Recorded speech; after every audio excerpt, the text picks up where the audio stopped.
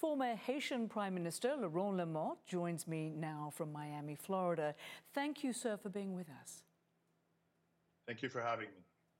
I wanted to start by asking you what's behind this increase in gang violence and kidnappings across Haiti, with the capital mostly controlled by gangs. How did this happen? Well, everything started a while back, but it got worse after the death of the assassination of President Jovenel Moïse, who was basically the last break of constitutionality. His death created a huge void, and all his programs, he had a lot of programs, social programs that he was doing, and everything stopped for the past 15 months. So that created a situation of despair, and it actually fueled the gangs and the violence, the pressure, the frustration in the country basically reinforced the gangs. And all along, the president had a task force that was, very aggressive on the gangs, and that task force actually was dissolved, creating a vacuum.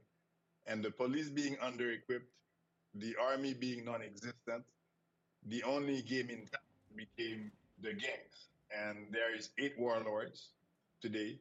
There is close to 200 gangs, to give you some numbers. There is over 10 to 15,000 of them, part of the gangsters, and they're terrorizing, the whole country. I would say 75% of the capital, Port-au-Prince, is occupied by gangs. So it's a very difficult situation, and it's very, the country is at a standstill right now. The gas deliveries have stopped. They're occupying the terminal, the fuel terminal. Hospitals are closing, clinics are closing, schools cannot open. It's really a situation of guerrilla warfare right now. And so in response to this, US President Joe Biden's administration has drafted a UN Security Council resolution authorizing the deployment of foreign troops to Haiti. What's your reaction to that move? Is that what needs to be done? Well, this is one step that needs to be done, one step in the right direction. Of course, it's not the first time that Haiti would be receiving foreign troops. So I hope that the international community learns from their mistakes in the past. The problem is not simply sending the troops in. This time it will be sending the troops, but not a military occupation, more of a assistance to the police and the army in equipment, in resources, in training, in intelligence, in order to defeat the gangs. That's priority number one. But in order for that to work, that alone is not going to solve the problem. That has to be accompanied with an aid package, because for the past 15 months, the people of Haiti have seen terrible misery and poverty. So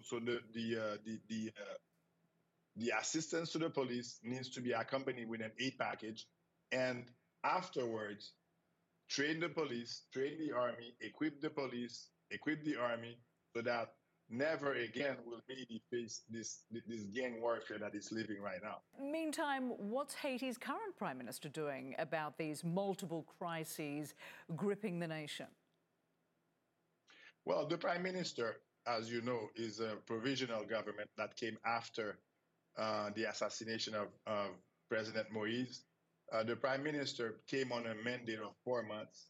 Basically, the mandate was pretty straightforward, which was his job was to organize elections and do a referendum for a new constitution. And, he had 4 months to do it. He didn't do it. We're 15 months in.